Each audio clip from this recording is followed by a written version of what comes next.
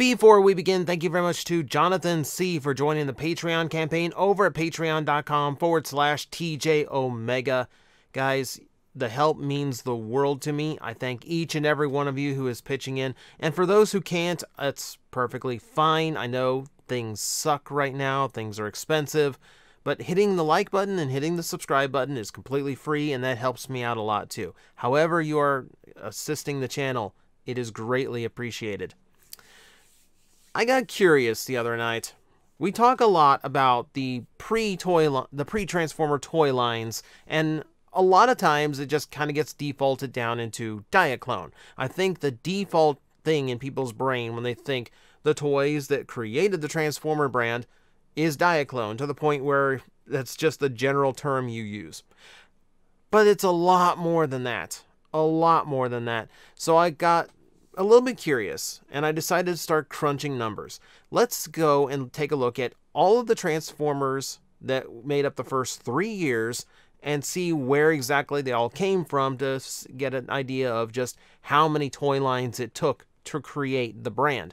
I say the first 3 years because everything after that was designed for Transformers and released as Transformers, so there's no real point to exploring those figures. For now, we're going to stick to the first 3 years, and that is of course going to start with Diaclone, the lion's share of the entire toy line. So Diaclone started off as some very futuristic robot and later shape-changing robot vehicles. There's some really cool gimmicks in Diaclone, like some really cool. There's like treadmill and ramp gimmicks that are actually really impressive for the time. Take a look. Some of the old Diaclone commercials will show you just how wild those things got. But this was a different direction for Diaclone, where they started producing realistic vehicles, and as a added bonus, most of the ones you see here had some way of fitting a mini driver, because the Diaclone toys were piloted robots. They were not sentient ones like we know Transformers to be. Much different concept in Japan. So, let's name them off and see how fast this can go. Blue Streak Hound, Ironhide, Jazz, Mirage, Prowl, Ratchet, Sideswipe, Sunstreaker, Trailbreaker, Wheeljack, Starscream, Skywarp, Thundercracker, Optimus Prime. The Power Dashers, Drill Type, F1 Type, Jet Type. The Omnibots, Camshaft, Downshift, Overdrive, Top Spin and Twin Twist, Bombshell, Kickback, Shrapnel, Grapple, Hoist, Inferno, Red Alert, Skid, Smokescreen, Tracks, the Constructicons, Bone Crusher, Hook, Longhaul, Mixmaster, Scavenger, Scrapper, Blitzwing, Grimlock, Slag, Sludge, Snarl, Swoop, Dirge, Ramjet, Thrust, Ultra, Magnus. 49 toys in all came from Diaclone, and when you start looking back at those, you can kind of see where the aesthetic was pretty similar across all of those figures. So that's the one we often think of, right? So second place goes to just things that were designed for the Transformer brand first and foremost. Everything that was a Hasbro and or Takara design and sculpt that was never part of any series prior to Transformers. This is just kind of where we lump in all the original stuff from the first 3 years, and it didn't even begin until year 2 with the new mini-bots. So, Beachcomber, Cosmos, Powerglide, Sea Spray, Warpath, and then later on Wheelie in year 3. However, we continue on because Blaster in the toy line we haven't talked about yet, when his pre-Transformer figure was a working FM radio that couldn't actually hold cassettes. So all of his cassettes were also designed for the Transformer line. So that includes Rewind, Steeljaw, Eject, and Ramhorn. We throw in Ratbat as well as another new one for Soundwave that didn't previously exist. So beyond that, we have Runabout, Runamuck, Broadside, Sandstorm, Springer, Blur, Hot Rod, Cup, Rodimus Prime, Wreck-Gar, Dive Bomb, Headstrong, Rampage, Razorclaw, Tantrum, Gnaw, Cyclonus, Scourge, Galvatron, and Tripticon. So all the ones from the movie, obviously. That was a weird situation where the movie was done before the toys were, so for the first time they had to design something based off of existing material, which is why some of the movie toys are a little bit weird compared to past Transformers. It's why the aesthetic shifted so much between them, too. They're larger. They're more defined faces, for instance. A little bit more characterful and colorful than previous years' offerings. You can definitely tell the tone shift here. And when you start thinking about this and the aesthetic that a lot of these went for, yeah, you can kind of see where the difference lies. Next up, you might not even recognize this line. So, Jizai Gatai was actually a planned subset of Diaclone. So technically these 23 figures are part of the Diaclone franchise, but they weren't released for Diaclone. They were released originally for Transformers. They were fully developed, ready to go, but when Transformers took off so huge in Japan, they scrapped Jizai Gatai and decided to make them Transformer toys the following years.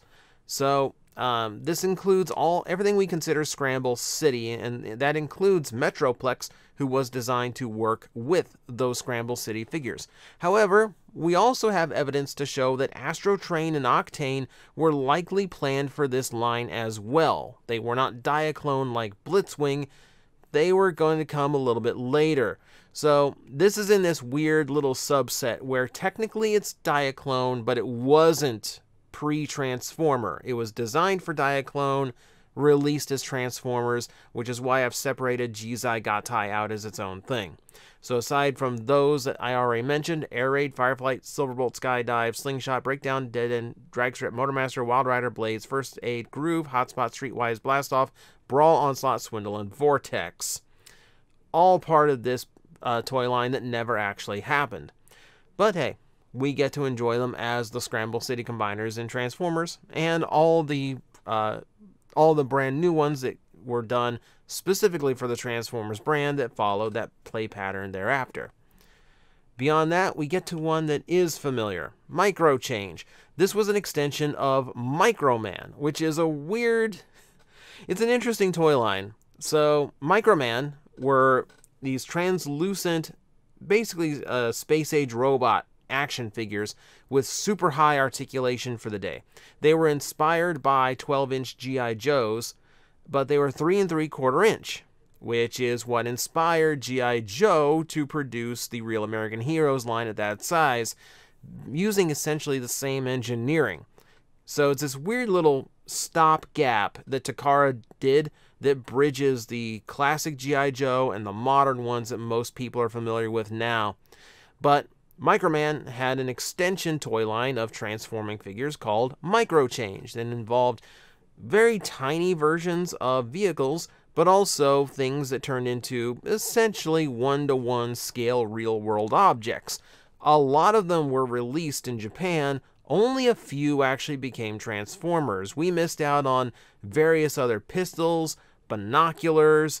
There's a range of just household items that could have been oddball Transformers. We got very, very few of them.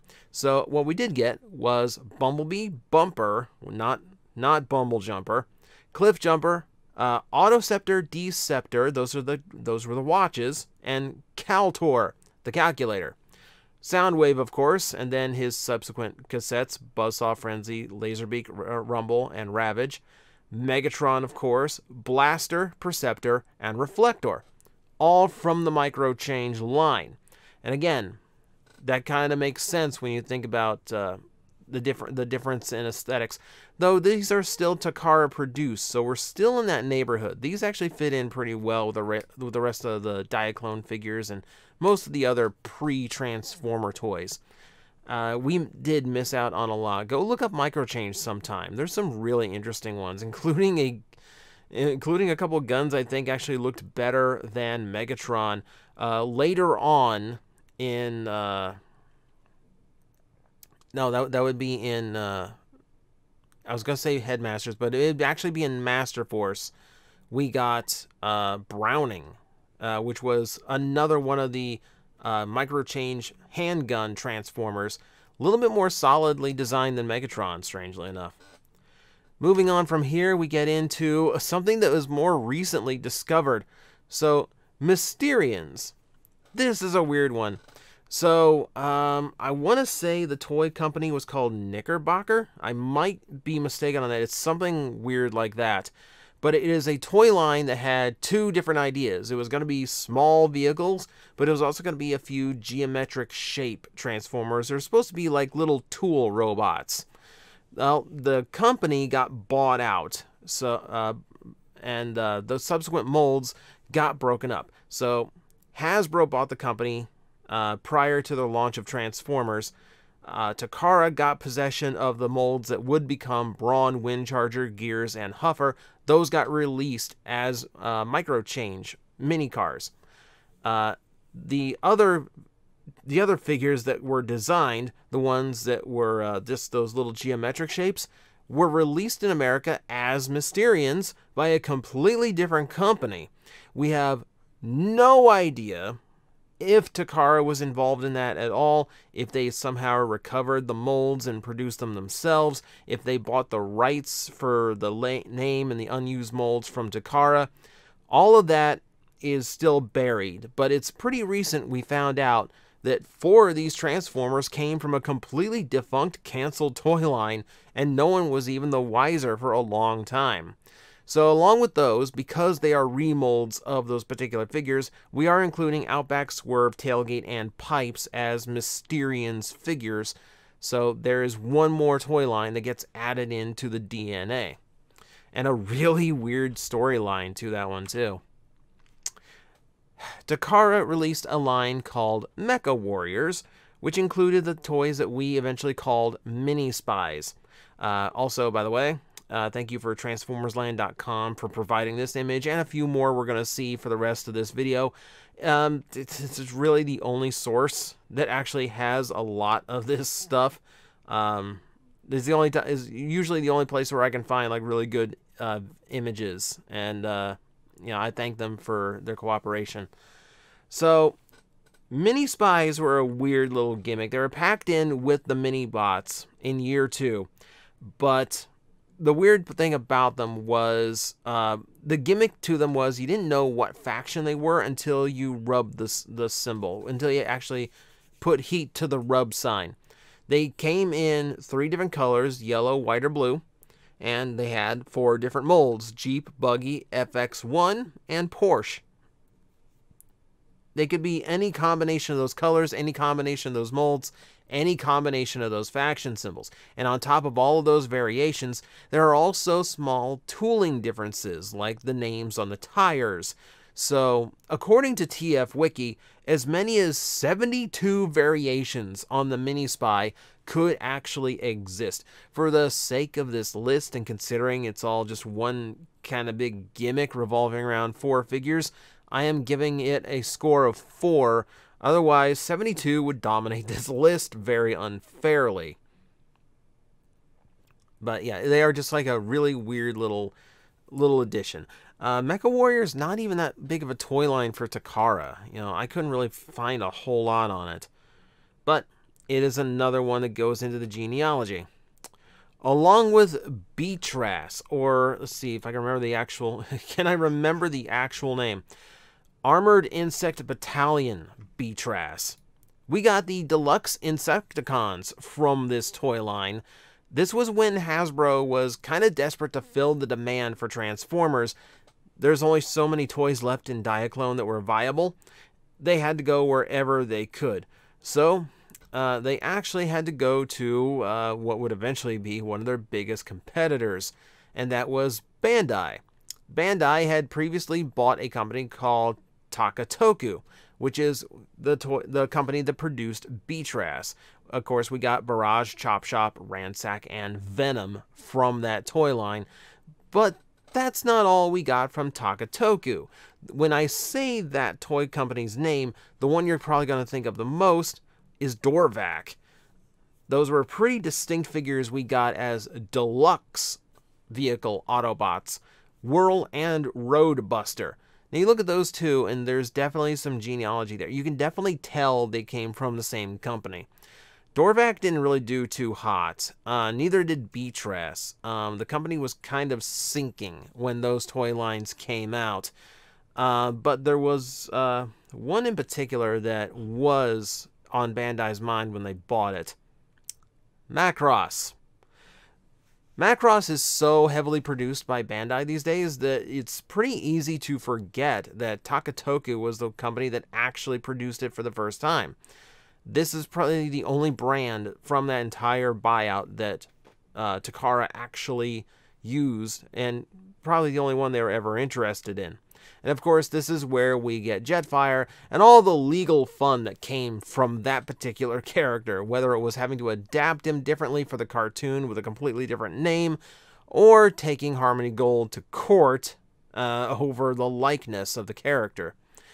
It's a complex thing, but again, it is known to be one of the Bandai's like holdouts that we're probably never seeing this mold again. We're at least not as Jetfire, but it's another one on the pile. It gave, hey, all Hasbro really cared about was it gave them a big Christmas toy in the early days of Transformers. But we have a few other distinct toy lines to go through. Toy Box was another company that gave us a few more of the large-scale figures that Hasbro was in desperate need of. We got from them Omega Supreme and Skylynx, which, okay, compared to the other ones on this list, you cannot look at those two and go, oh yeah, the same toy company came up with those. Such radically different concepts, but still, two very distinct ones that did give Transformers a little bit of much-needed variety in the early days. And, you know, Omega Supreme, of course, found a really good niche in the cartoon, and kind of the same niche that Skylynx found himself in, as like the big character who could transport everybody. The fun part about Toy Box is that eventually Takara did end up buying this company, and upon searching through the factories, ended up just discovering the Omega Supreme and Skylynx molds, probably not even aware that's where they came from. Skylynx himself never had a proper release in Japan, making his Encore figure the first time it was actually available as a Transformer in Japan. Weird how that happens. But we are coming down to the end here. The last one I could think of is a company called Toyco, and they produced Shockwave, rather. Yeah, pretty cut and dry on this one. Toyco really only produced that one that Transformers ended up using. Of course, we also know its original use for Radio Shack and the Galactic Man figure. You'll excuse me if I'm using a picture of the Hallmark ornament, because I couldn't find a really good shot of Shockwave in robot mode. But you get the idea. You get the idea. So, all in all, if I'm counting this up right, 1, 2, 3, 4, 5, 6, 7, 8, 9, 10, 11 different toy lines is what it took to create the original 3 years worth of Transformers from numerous different manufacturers and companies. And to demonstrate this, I made a pie chart. The first pie chart I've ever made in my life. You people better appreciate the work I do for you. I had to go, this was boring work, but I think it's interesting to look at because of just how much it shows. We got 141 toys represented in the original G1 toy line, and 34, just about almost 35% of that line is Diaclone. It takes up, of course, the biggest wedge on the pie. If we include Jizai Gatai as a Diaclone line, as it was originally intended to be, then Diaclone would actually take up just over half of all of the original toys in Generation 1. I think what's most telling about the pie chart is the Transformers there at the bottom.